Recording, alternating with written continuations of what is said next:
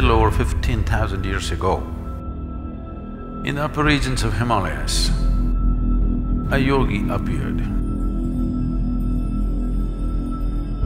Nobody knew where he came from. His antecedents were unknown, but he looked extraordinary. So people gathered, they waited, they thought he's going to perform some miracle, but he did nothing, simply he sat, unmoving. Only 7 people hung on.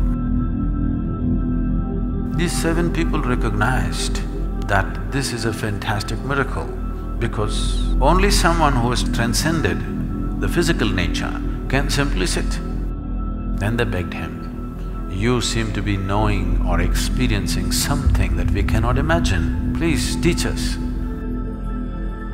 Then he gave them some few simple preparatory methods and said, "You prepare yourself, let me see."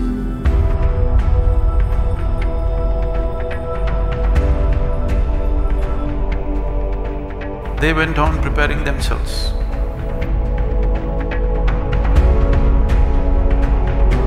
Months went into years, years went into decades.